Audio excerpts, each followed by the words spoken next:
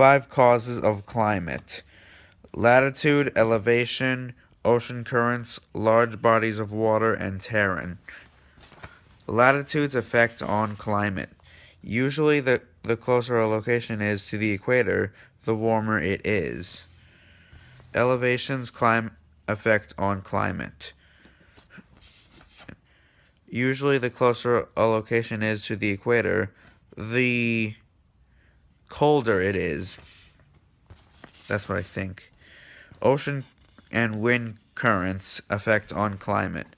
Warm water and warm air rise, cool water and cool air sink, creating currents that move heat around the earth. Large bodies of water effect on climate.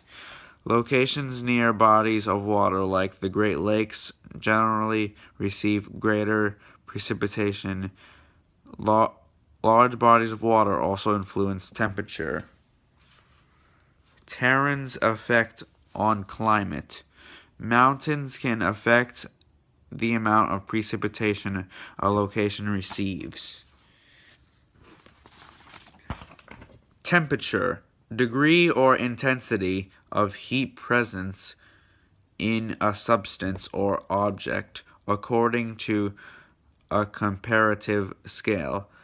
Fahrenheit or Celsius, shown by the thermometer, or perceived by touch. Precipitation, rain, snow, sleet, or hail that falls to the ground. Weather, short-term description of the air in an area, includes measurement of air temperature and pressure, precipitation, humidity, wind speed and direction, cloud cover and type. Atmosphere, envelope of gases surrounding the earth. Climate, weather conditions prevailing in an area over a long period of time. Latitude, provides the north/south position of a location on Earth's surface. Distance from the equator is expressed in degrees. Latitude with the equator at 0 degrees. Lines of latitude run east to west/west and are referred to as parallels. Tropics, a region of Earth near the equator. Between the Tropic of Cancer, 23.26 degrees north latitude, and Tropic of Capricorn, 23.26 degrees south latitude. Polar regions, an area near either the north or south poles. Elevation, a height above a given level, especially sea level. Current, a body of water or air moving in a definite direction, especially through a surrounding body or air in which there is less movement. Windward, facing the wind or on the side facing the wind. Leeward, on or toward the side sheltered from the wind.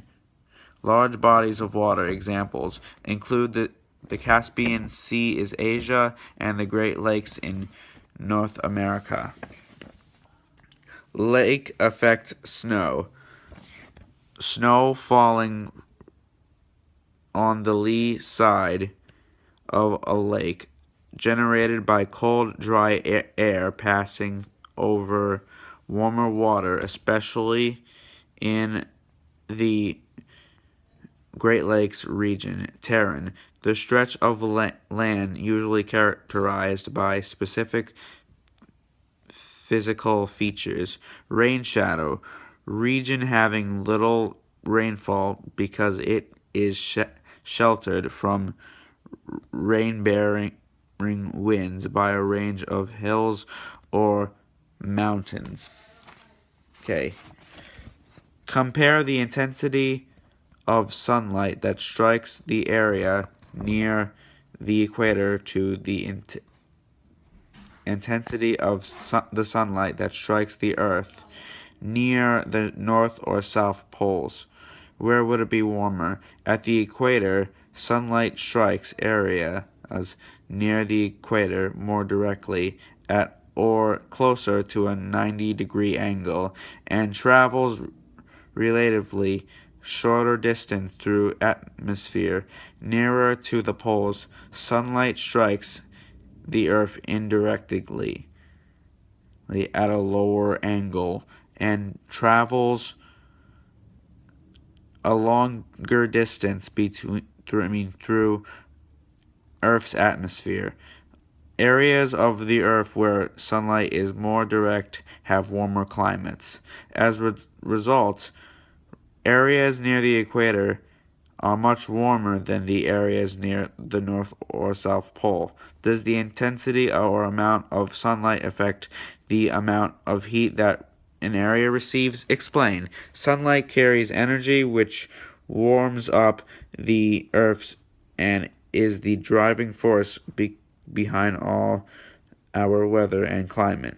The more intense the sunlight is in area, the warmer it will be.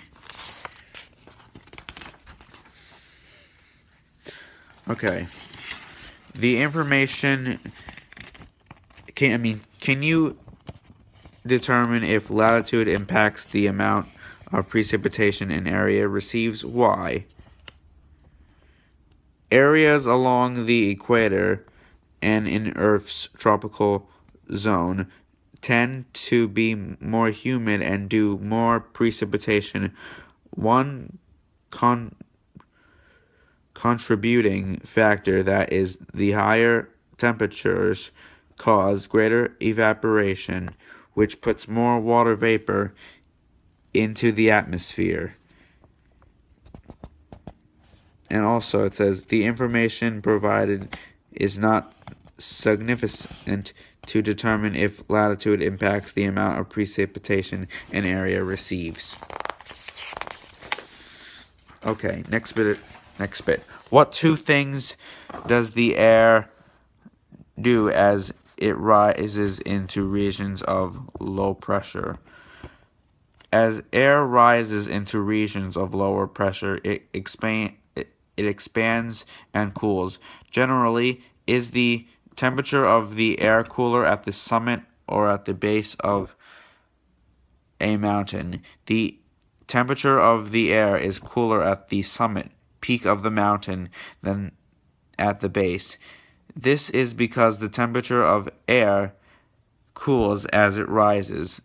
This cooling occurs at a rate of 6.5 degrees Celsius per 1,000 meters. 1,000 meters. Why is there snow at the peak of Mauna Kea, Hawaii, even though it is located in the tropics?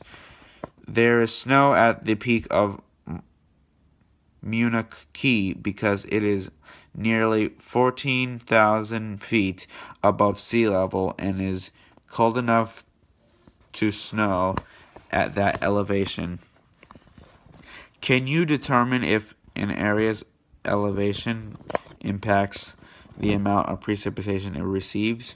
Why or why not? Not from this section, but in another section, Terran, we learned that heavy precipitation can occur along mountain ranges that meet winds coming off a wind ocean. In addition, the other side of the mountain range, rainfall is usually low, and the area is said to be in a rain shadow. So in some areas, mountains can impact precipitation. Okay, what do ocean currents do? Ocean transfer heat by currents, taking hot water from the equator up to higher latitudes and cold water back down toward the equator. Ocean currents act as conveyor belts of warm and cold water, sending heat toward the polar regions and helping the tropical areas cool off. Do ocean currents warm, cool, or both warm and cool nearby land masses? Briefly explain your answer.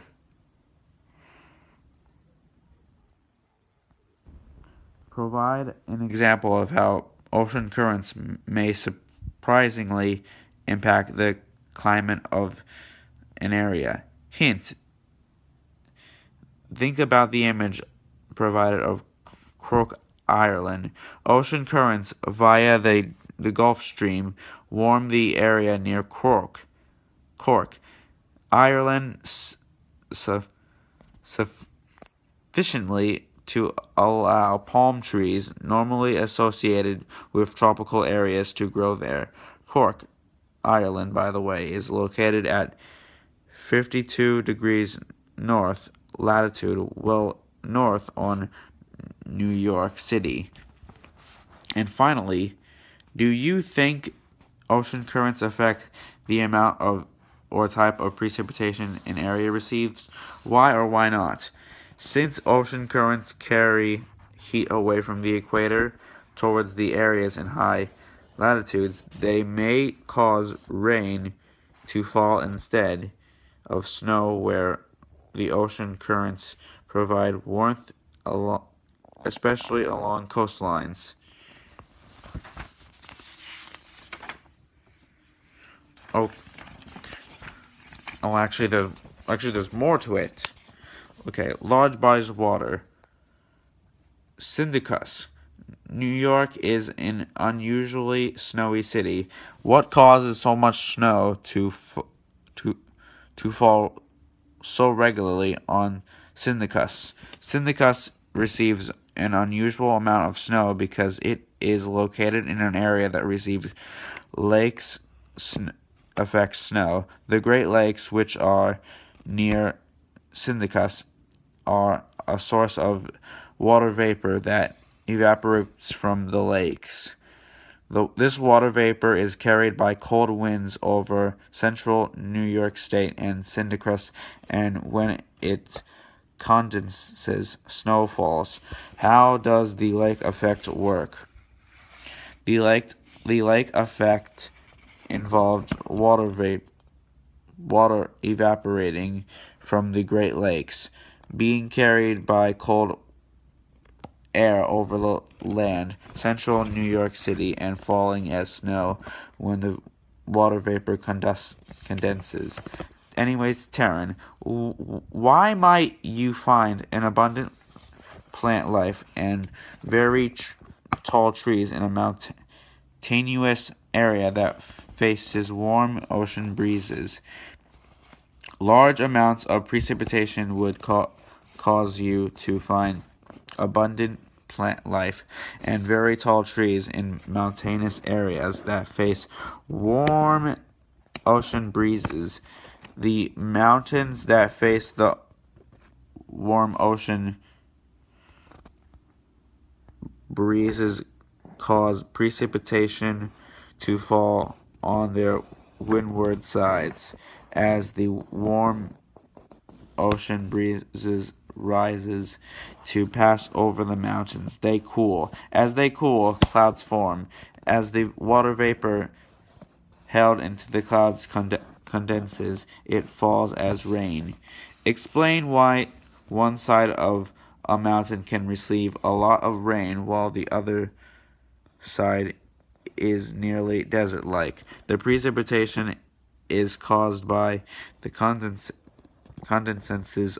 Water vapor falls on the windward side, leaving little, if any, water vapor is carried over the mountain to the leeward side where the rain shadow is. Okay, so that is all what I had to for the study and review. So if you enjoy this video, please leave a like. Thank you all for watching this video.